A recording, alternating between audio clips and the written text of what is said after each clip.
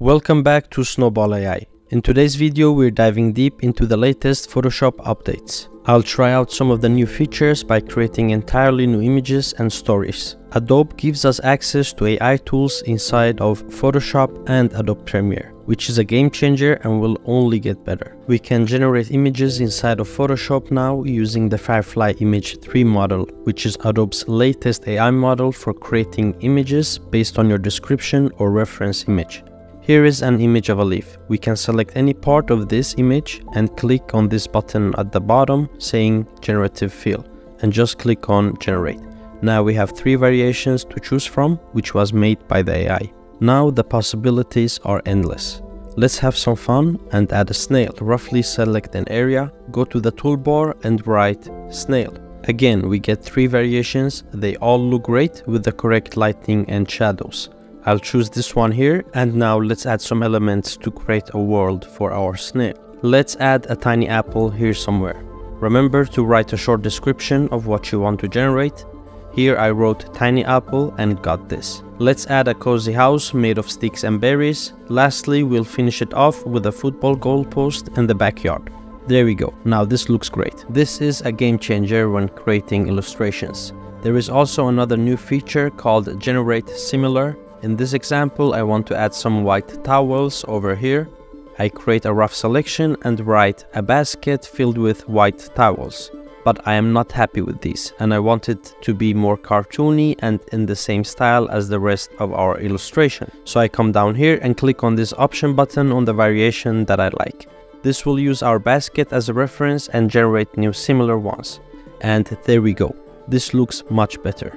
It's not only the towels, this entire image has been generated by AI. Let me show you quickly how I did it. I started by generating a background and adding a character that I made with Midjourney.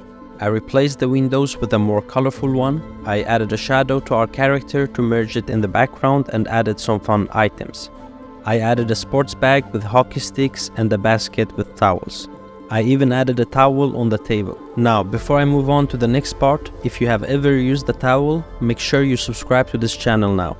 Of course, you can create better illustrations than this, but just look at how fast we created this with the help of AI. It has never been easier to learn a new skill. If you're interested in learning Photoshop, I have a guide on learning Photoshop for beginners while creating characters and stories at the same time. It's a fun way to learn Photoshop. Before I move on and create more illustrations with this character, let's switch it to something more realistic and use the new reference feature. Here is an image of an apple. Now we can add a butterfly to it by selecting something like this and write butterfly on the apple. Now we got these butterflies which look good, but what if we want something more colorful? So what we could do is add a reference image of a butterfly we like and use the same prompt as before. Just click this button here, choose your image and generate. Now we got these results instead. That's a really helpful feature which will definitely make things easier. Another thing I want to mention is the upscale button here. Now you're able to upscale the images you generate. It basically makes the quality of your generations a little better. Here, the pattern of the wings look a little more crisp after the upscale. Speaking of upscale and improvements, I want to thank today's sponsor, PortraitMe, which is an app that helps you create different portraits of yourself using AI. Maybe you don't have access to a professional photographer or don't want to waste money on that. PortraitMe offers a free at-home alternative.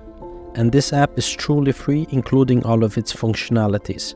So there is no extra feature that hides behind the payment. There are hundreds of different styles, poses and environments to choose from. If you're like me and do not have any good portraits wearing a suit maybe, now you can choose one of your best looking images and use this tool here to create an image for your LinkedIn profile or maybe next job application. I played around with it and generated some great portraits, like this one here that I turned into this, or this one here. As I mentioned, it's entirely free to download and use on both iOS and Android. There is also a paid plan if you want to experience the app without any ads. Now let's jump right back to our hockey player. And this time, let's say we want to create a cover for our story. I start by picking one of the poses from our character sheet. I write the title, I love hockey, and we'll get back to it later. Another great new feature is the new fonts that can be used inside of Photoshop. You don't need to search for fonts and download them manually anymore. I didn't have this font, prompt, but I could use it in real time while editing the image, and it downloaded it for me in the background. Now let's start adding one thing at a time until we are satisfied. Let's create a selection like this and add a hockey puck. I'm resizing it until it looks right. Let's select this part and add some ice beneath him. I am adding a hockey stick by creating a selection like this and writing hockey stick. I'll choose this one, and we're going to expand the image with Generative Fill later so we can see the bottom part of the stick as well. Let's select this part and add some ice beneath him. For the prompt, I wrote ice, hockey ice, and got this one here that I like. Now let's select the background and create the stadium. I wrote a long prompt and got these results, which is perfect for this cover and looks like something from Captain Tsubasa. Write something in the comments if you've heard about this show before, also known as Captain Majid in Middle East. I removed the white background from the puck and the stick.